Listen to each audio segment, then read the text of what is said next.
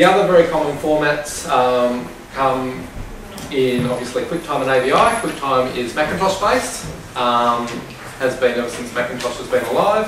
AVI is PC based. There is pros and cons of both formats. Quicktime is a great format in the sense that it can store a lot of information, including time code, header information for chapter markers, storing XML data from programs to programs that get used, all that sort of stuff, so it can actually wrap a lot of information in its file. It is a terrible format as far as gamma shifting goes, and let's hope Apple fixes it in Snow Leopard. So ever since Quicktime was born, it's had issues with gamma, so it's something to watch out for. You'll probably notice that all of a sudden you've got this great looking picture and you change it from one codec to another, or you render it out of After Effects or through Final Cut or something, and all of a sudden the picture goes milky. You've probably all seen it. Get used to it. Unfortunately, keep an eye on it. It's unfortunately the nature of Quicktime and the way Apple was set up. It actually comes from Apple originally being designed as a computer for print, and print's based around a 1.8 gamma, and everything we do with television is actually based around a 2.2 gamma. So Apple internally the whole time is trying to flag whether something's 1.8 or 2.2, and they don't seem to get it right that often. AVI is the format that is very common for PCs. So both Quicktime and AVIs can come in an uncompressed format. They also of late support formats by the likes of Prores under Quicktime, and under AVI, Avid have written a similar codec to Prores called DNxHD, which runs out of Avid both offline and online. These new codecs are brilliant for smaller systems at home or don't have a lot of hard drive space, doing long form, all that sort of stuff. We've tested them and had quite a good look at them, and as far as they call them a lossless format, so they are a compressed format, but theoretically they're meant to look like uncompressed. To the eye they actually do look like uncompressed. They are very, very good codecs. But if you actually start diving and splitting the channels between red, green and blue, and you actually start doing some heavy compositing with them, they do have their limitations. So if you were to say, shoot something on 35 and scan it to ProRes and key it, and shoot something on 35 and scan it to an uncompressed file, the uncompressed file will still key better. But then, you know, the ProRes is half to quarter of the size. And same with the DNxHD from Avid, exactly the same deal. At the end of the day, compression has to have a downfall somewhere. So there, you know, maybe the future might change, but at the end of the day, if you want the highest quality possible for doing effects work, grading, online, all that sort of stuff, you still can't beat uncompressed. Then we actually get into all our formats that are starting to come from cameras nowadays, and edit systems actually trying to support those formats natively. So I might briefly go through those. Then I'll actually show some examples of compression and talk about what software we use, and then probably the best is to elaborate on what people want to know more about, either the formats that are coming in or the formats that are going out, or both.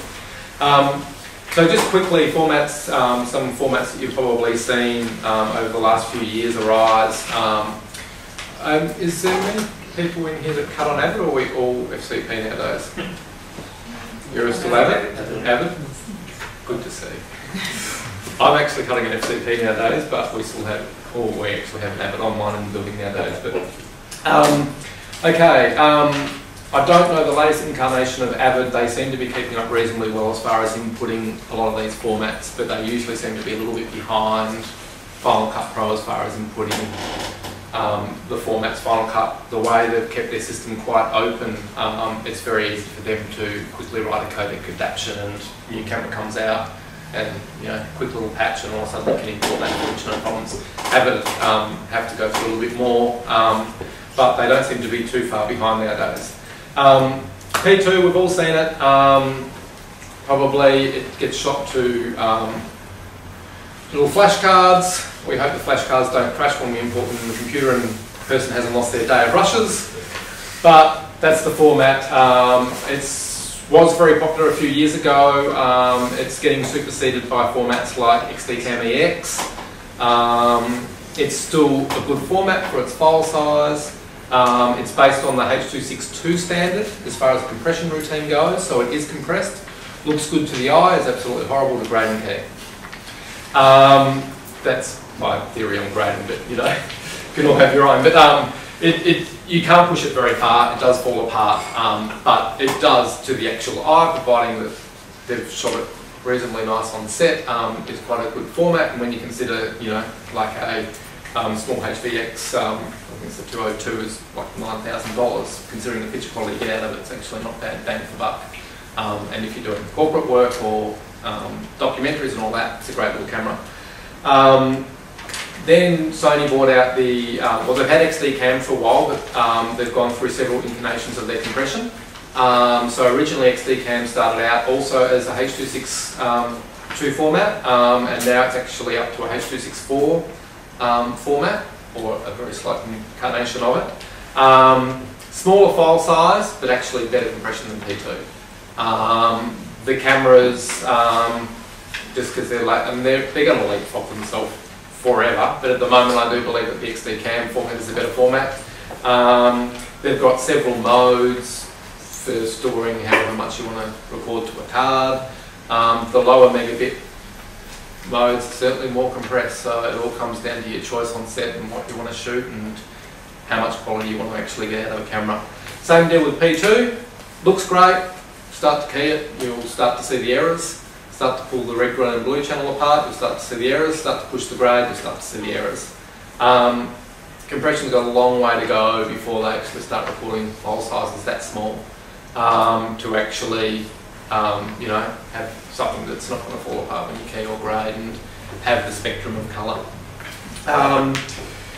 XDCAM HD 422, they've actually in some ways stepped back as far as compression goes.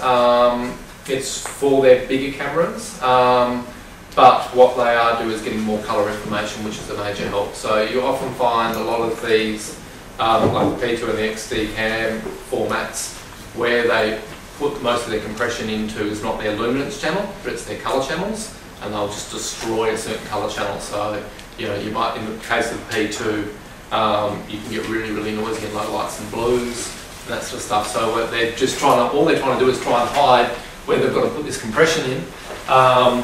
And they always do it in colour channels, and that's what suffers. But it's better than doing it in the luminance channel, because if you did it in the luminance channel, all of a sudden your picture wouldn't look great.